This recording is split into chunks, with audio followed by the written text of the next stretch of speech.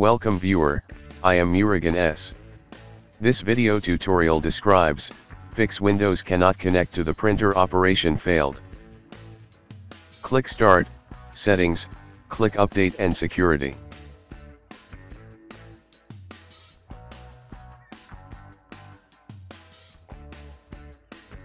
Click View Update History. Click Uninstall Updates.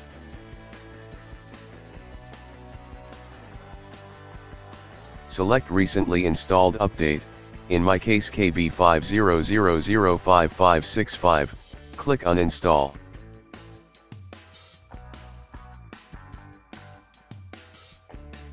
Click Yes to uninstall.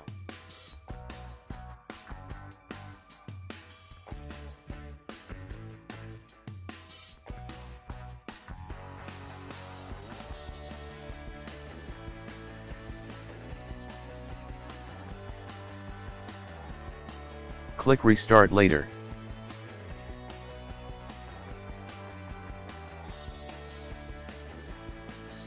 Click Start, Settings, click Update and Security.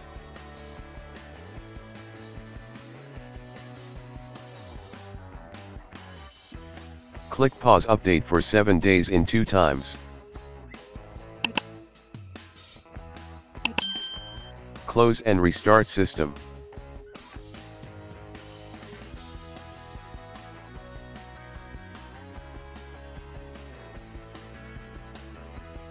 I hope this video tutorial helps to you.